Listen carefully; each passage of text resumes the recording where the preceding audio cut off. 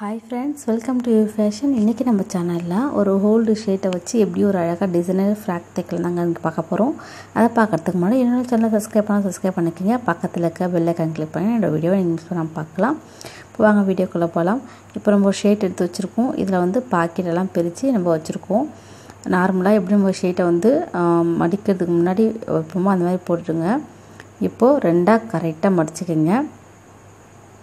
எந்த பக்கம் சுருக்கலாம் இல்லாம இந்த மாதிரி கரெக்ட்டா ரெண்டா மடிச்சு போட்டுக்கங்க. இப்போ இத நம்ம மடிச்சு கரெக்ட்டா போட்டுட்டோம். இத நம்ம ஃபர்ஸ்ட் ஹைட் தான் மார்க் பண்ண போறோம். ரொம்ப ஈஸியா அழகா ஒரு டிசைன் வருது. அழகா தச்சலாம் ஒரு ஃப்ராக். எந்த பக்கமே சுருக்கமே இல்லாம அழகா எடுத்துக்கங்க.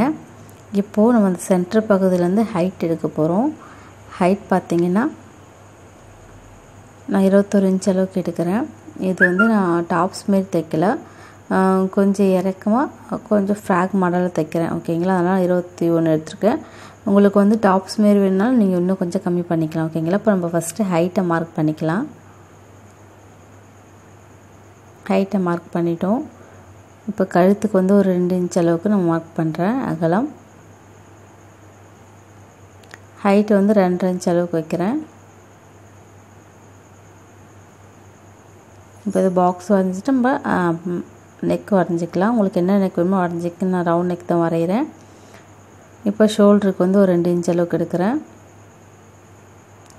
ஹேம்கோல் பார்த்தீங்கன்னா 3 இல்ல 4 இன்ச் கூட எடுத்துக்கலாம். நான் 4 இன்ச் எடுத்துக்கிறேன். இது வந்து 4 வயசு குழந்தைக்கு நான் தைக்கிறேன். எல்லா தைக்கிற மெத்தட் பார்த்தீங்கன்னா எல்லாமே ஒரே மெத்தட் தான். வயசுக்கு தகுந்த மாதிரி ஒரு 1 இன்ச் 2 இன்ச் அளவு தான் மாறுமே தவிர மற்ற தைக்கிறது எல்லாமே ஒரே மெத்தட் தான். கண்டிப்பாக ஃபாலோ பண்ணுங்க. இப்போ பார்த்தீங்கன்னா ஹைட்ல மார்க் பண்ணி முடிச்சிட்டோம். இப்போ அகலம் பார்த்தீங்கன்னா 7 இன்ச் அளவுக்கு நான் மார்க் பண்ணுறேன். தையலுக்கெல்லாம் சேர்த்து ஒரு 1 இன்ச் அளவுக்கு மார்க் பண்ணுறேன். இப்போ இந்த ஹாம்கோல் வளைவு மார்க் பண்ணிட்டோம். இப்போ இந்த சென்டரில் பார்த்தீங்கன்னா இடுப்பு பகுதியில் கொஞ்சம் வளைவாக மார்க் பண்ணிக்கிங்க. அப்புறம் கீழ்ப்பக்கத்தில் கொஞ்சம் ஃப்ராக்ன்றதுல கொஞ்சம் லூஸாக இருக்க மாதிரி இருக்கும். அதனால கொஞ்சம் பெருசாக பண்ணிக்கலாம். கொஞ்சம் நம்மளுக்கு எந்த அளவுக்கு அகலம் தேவையோ அதுக்கு தகுந்த மாதிரி. ஓகேங்களா? இந்த மாதிரி உங்களுக்கு டார்க் பண்ணி காட்டுறேன். ஓகேங்களா? இப்போ நம்ம பேசிக்காக தைக்கிற மெத்தட் தான். ஓகேங்களா? இப்போ இதை நம்ம மார்க் பண்ணிட்டோம். மார்க் பண்ண பிறகு அதை கட் பண்ணி எடுத்துக்கலாம்.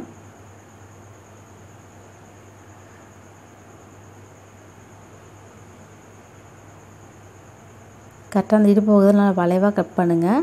அப்போ தான் நம்மளுக்கு தைக்கும்போது ஷேப்லாம் அழகாக ஃபினிஷிங் வரும்.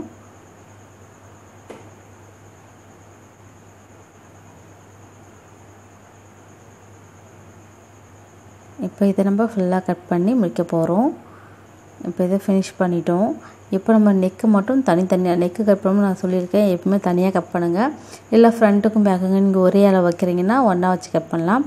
நான் ஃப்ரண்ட்டுக்கு பார்த்தீங்கன்னா 2 வைக்கிறேன். பேக் சைடுக்கு 2 இன்ச் அளவு வைக்கிறேன். அதனால் நான் தனித்தனியாக எடுத்து பீஸை கட் பண்ணிக்கலாம்.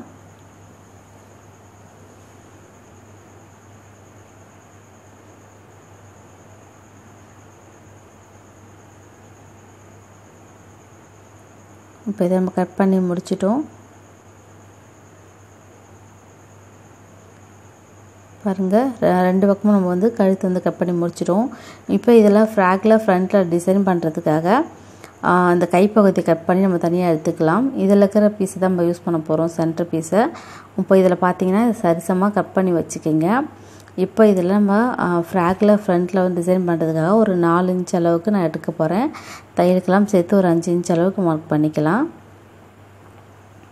கரெக்டாக எல்லா பக்கமும் ஹைட் பார்த்தீங்கன்னா நம்ம எவ்வளோ வேணால் இருக்கலாம். அகலம் வந்து 5 இன்ச் அளவுக்கு இருக்கணும். கரெக்டாக ஸ்ட்ரைட்டாக மார்க் பண்ணிக்கோங்க. 2 கார்னர்லேயும் மார்க் பண்ணிட்டு கட் பண்ணி எடுத்துக்கலாம்.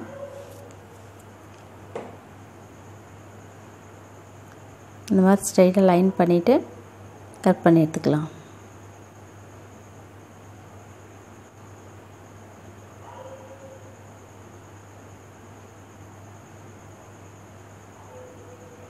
இப்போ இதை நம்ம லைன் பண்ணிட்டோம். இதை அழகாக கட் பண்ணி எடுத்துக்கலாம். 2 பக்கமும் நம்மளுக்கு வந்து 5 இன்ச் அளவுக்கு கரெக்டாக இருக்கணும். இதேமாரி இன்னொரு கைப்பகுதியும் இதேமாரியே மார்க் பண்ணி கட் பண்ணி எடுத்துக்கலாம்.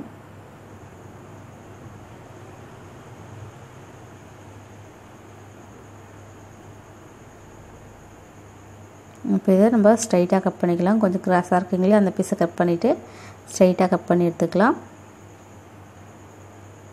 இப்போ இதை நம்ம கட் பண்ணி முடிச்சிடும். இதேமாரி அந்த பீஸை நான் உங்களுக்கு கட் பண்ணிவிட்டு காட்டுறேன் பாருங்கள். இப்போ நம்ம 2 பீஸையும் 2 கைப்பகுதியும் இதேமாரி நம்ம கட் பண்ணி வச்சுக்கிட்டோம். இதை நம்ம தைக்கும்போது இது 2 அட்டாச் பண்ணி தைப்போம் சரிங்களா. அதை நான் எப்பவுமே காட்டுறேன்.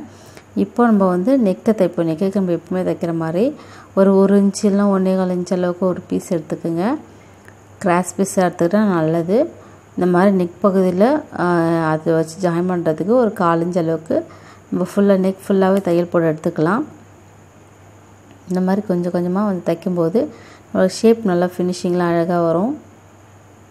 இப்போ இது மாதிரி ஃபுல்லாக தைச்சிக்கிட்டோம். இப்போ இது பாருங்கள், தைச்ச பிறகு எல்லா பீஸையும் உள்பக்கமாக கட் பண்ணி விட்டுருக்கேன். இந்த மாதிரி கட் பண்ணி தைக்க போது தான் நீங்கள் எந்த ஷேப் வரைஞ்சாலும் இந்த நெக்கு உங்களுக்கு வந்து கரெக்டாக வரும். இப்போ நான் திருப்பிட்டு அது மேலேயே ஒரு தையல் போட்டிருக்கேன். இது வந்து படிக்கிறதுக்காக நம்ம போடுறது படிமான தையல் சொல்லுவாங்க. இந்த தையல் நம்ம போட்டு எடுத்துக்கலாம்.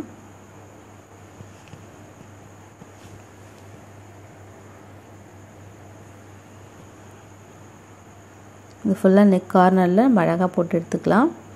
ஒரே லெவலில் போடுங்க. தையல் ஃபஸ்ட்டில் எங்கே ஆரம்பிக்கிறீங்களோ அதே மாதிரி தான் எண்டு வரைக்கும் மாறணும். வளைவாக போட்டால் பார்க்க நல்லா இருக்காது. அதனால் கொஞ்சம் மெதுவாக நெக் பக்கத்தில் தைக்கும்போது எப்பயும் கொஞ்சம் மெதுவாக தைக்கிறது ரொம்ப ரொம்ப நல்லது.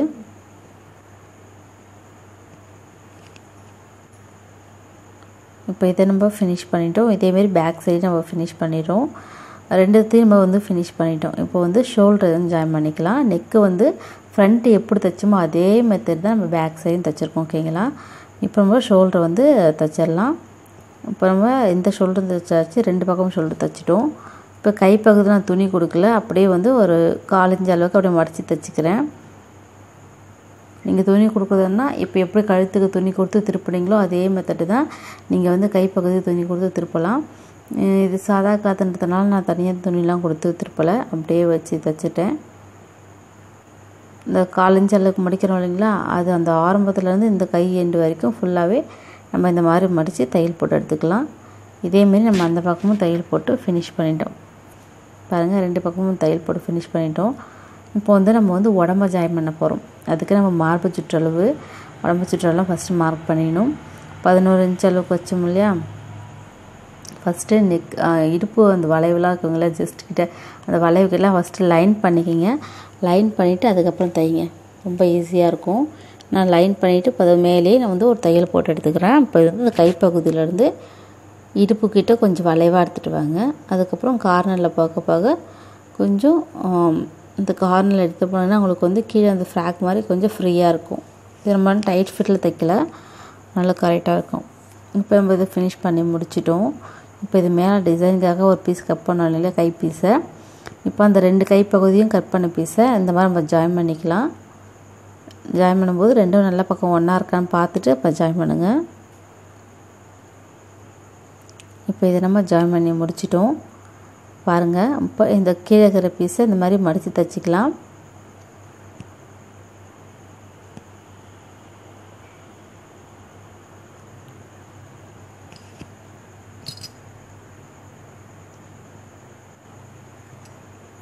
ஃபுல்லாகவே ஒரே அளவுக்கு தையல் போட்டு அழகாக எடுத்துக்கலாம்.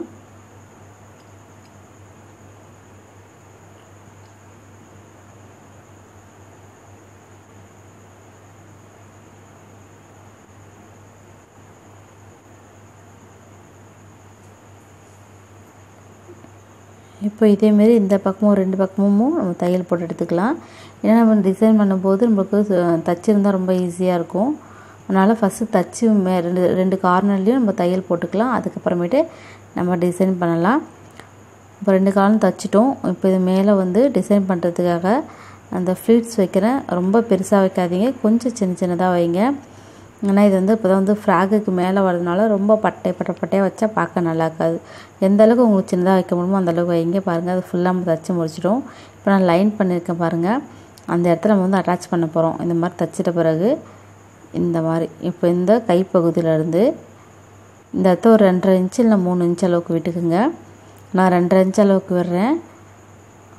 உங்களுடைய குழந்தைங்களோட ட்ரெஸ்ஸு அளவுக்கு தகுந்த மாதிரி நீங்கள் மார்க் பண்ணிக்கலாம். இப்போ இந்த கைப்பகுதியிலேருந்து இப்படி வச்சு பார்த்தீங்கன்னா எக்ஸ்ட்ரா 2.5 இன்ச் அளவு இருக்கும். நம்ம கை வந்து வெளியில் வந்து விடுறதுக்கு கரெக்டாக இருக்கும். சரிங்களா. இப்போது ஃப்ரண்ட்டில் மட்டும் இந்த மாதிரி அட்டாச் பண்ண போகிறோம். ஃபஸ்ட்டு ஃப்ரண்ட்டில் அட்டாச் பண்ணிக்கலாம். இது நம்ம 2 பக்கமும் ஜாயின் பண்ணிட்டோம். அதனால் கொஞ்சம் தைக்கிறது கொஞ்சம் லைட்டாக கஷ்டமாக இருக்கும். பேக் சைடில் இருக்கிற துணி எல்லாத்தையும் கொஞ்சம் இந்த மாதிரி எடுத்து விட்டுட்டு சென்டரை மட்டும் ஜாயின் பண்ணுங்க, பேக் சைடில் படாமல்.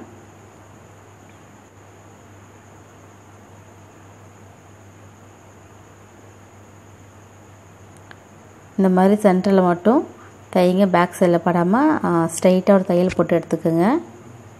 நம்ம ஃபஸ்ட்டில் மார்க் பண்ணி காமிச்சிருப்பேன், அது மேலே ஒரு தையல் போட்டு எடுத்துக்கலாம்.